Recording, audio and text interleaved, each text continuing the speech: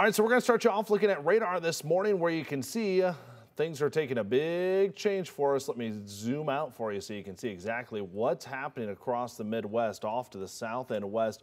Big time system basically moving right along the Ohio River. And what this thing's going to do for today is slow down and curl up to the northeast. And that puts us in the zone. We've already got the chilly weather in place, right? We're talking about that over the weekend, the coolness, even though we had the sunshine yesterday, well, temperatures haven't warmed up at all overnight. And so all this moisture streaming northward now is running into that chilly air, and it sets us up for some April showers. Oh, yeah, not the type of showers you're probably thinking of. Yeah, snow showers today. Good news is we will stay above freezing, so any accumulations I think will be extremely limited. So that's at least a good side of the forecast. We'll look off to the west of Toledo here. This is where any of that snow or rain showers will kind of be first to be seen. Let's look at my hour-by-hour forecast to dive into this, because if you look at our sidebar forecast, you can see it might start off right at daybreak quiet this morning, but it quickly turns into a day with scattered rain and snow showers likely for us. Put the clock into motion, and there you go through noon and 1 p.m. And there's that snow that's going to be coming in off of the lake. Again, temperatures will be above freezing, yes.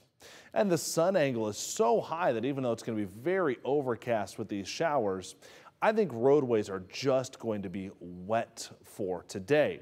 Now, even though the first round of showers moves out for the after-school practices, games, and scrimmages, don't think you're left out on this one. Here's some scattered late rain showers to wrap up the day.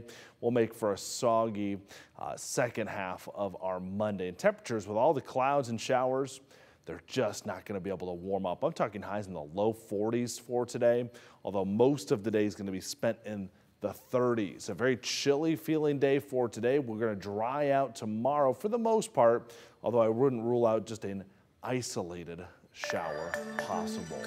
Here's a look at that full extended forecast for you now, showing us getting up into the mid-50s on Wednesday, but there will be a chance for some late day showers, and I promise you some warmer weather in the forecast, right? Well, look towards the weekend, and it does look very warm. Saturday pops all the way up to 80 degrees.